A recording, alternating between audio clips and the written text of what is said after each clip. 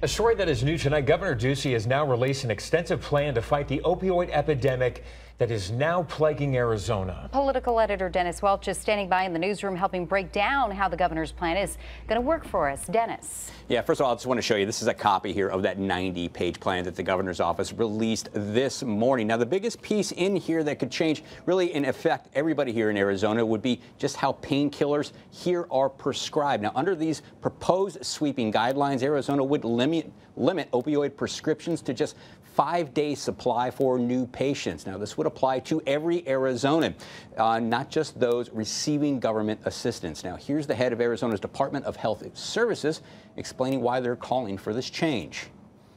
Hopefully what that would do is for those people that didn't need the additional medication, you would have less around for it to become diverted. You would limit them to a less risky time period for being on opioids.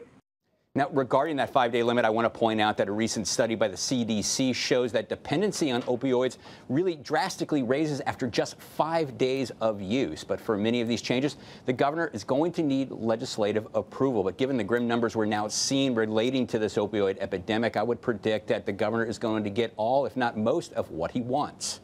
Dennis, a couple of questions for you tonight. First off, how many people have actually died from overdoses being high on opioids? Yeah, and those numbers are really grim indeed. Last year, nearly 2 people every day in Arizona were dying from an opioid overdose. And over the past 2.5 months, we've seen almost 300 people die from opioid-related overdoses and another 3,200 opioid overdoses where people actually live. So again, this is a big problem in Arizona, and the governor is taking this very seriously.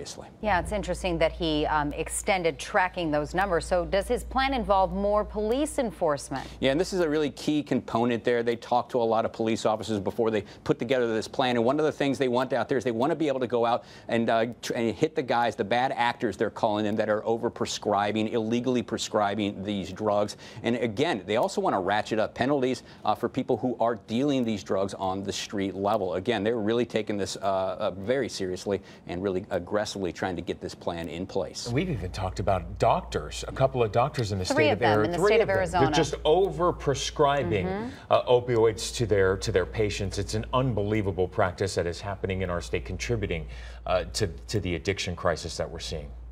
Dennis Welch, as always, thank you very much for that information.